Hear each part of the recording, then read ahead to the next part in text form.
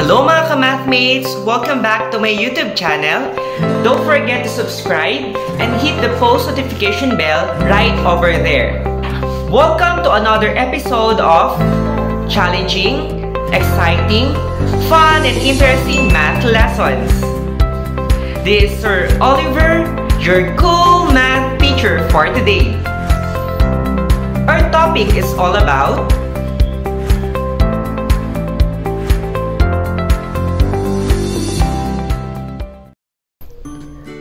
learning objective, add decimals. So we're done discussing about the operations of real numbers. So with regards to fractions, now we will be discussing about decimals. Consider this problem. One weekend, Roberto worked few hours of overtime. He earned 43 pesos and 50 centavos on Saturday and 72 pesos 50 centavos on Sunday. How much did Roberto earn that weekend? So therefore, the operation involved in this problem is addition. To solve the problem, stay focused and go with me as we explore the new lesson that we will be discussing today. Our lesson is all about addition of decimals. Here are the steps to follow in adding decimals. First, align the given decimals according to their corresponding place values. I know you are familiar with place values. So ones, tenths, hundredths, thousands, etc. So kailangan daw ay magkakatapat siya. Okay? It should be according to their corresponding place values. 2. Add the decimal numbers just like whole numbers. Take note, affix the decimal point. So let's have an example. Add 2.5 and 3.14. So we can write it as 2.5 plus 3.14. So mapapansin, magkatapat yung decimal point at yung katapat ni 5 ay si 1 since it is tenths. Okay? Then pwede tayo mag-add ng 0 para meron siyang kasama. And then, mag-start tayong pag-add right to left. So, 0 plus 4 is 4. 5 plus 1 is 6. Then, you have here the decimal point. Then, 2 plus 3 is 5. So, therefore, the sum is 5.64. So, let's have another example. Add 15.84 and 3.81. So, we can write it as 15.84 and 3.81.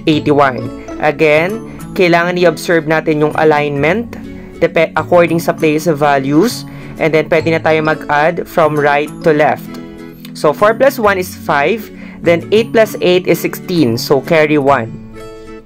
Then, 5 plus 3 is 8. Plus yung carry 1 na 1. So, that is 9. And then, bring down 1. So, therefore, our answer is 19.65. So, let's have our third example. So, I hope na nasusundan nyo yung ating step. So, add 105.94 and 88.131. So, you have 105.94 and 88.131. So, pwede ulit tayo mag-add ng 0 dun sa dulo para may katapat yung 1. Okay, so let's start adding. So, 0 plus 1 is 1. 4 plus 3 is 7. Then 9 plus 1 is 10. So 0, carry 1. Then you have here your decimal point. Then 5 plus 8 is 13 plus 1. Yung carry 1 is 14. Carry 1. Then 1 plus 8 is 9. Then bring down 1. So therefore, our answer is 194.071. So, ganun lang po kung paano mag-add ng decimals. So, tatandaan nyo lang na kailangan magkaka-align siya depende sa kanyang according to its place values. So, going back to our problem, so how are we going to solve it? So, for our solution, we just add 43 pesos and 50 centavos and 72 pesos and 50 centavos. So, mag-start tayo sa right to left. So, 0 plus 0 is 0. Then, 5 plus 5 is 10. So, carry 1. Then, 3 plus 2 is 5 plus 1 is 6. Then, 4 plus 7, you have 11. So, you have 116. Thus, Roberta have earned a total of 116 pesos. So, I hope that you learned something today about addition of decimals. So, it's your time to get your pen and paper and do our activity for today.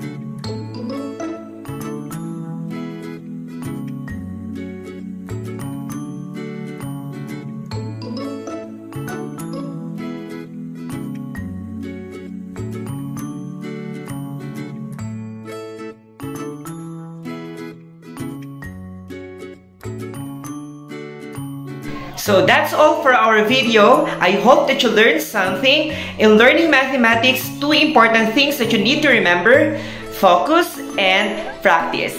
See you on my next video. Thanks for watching.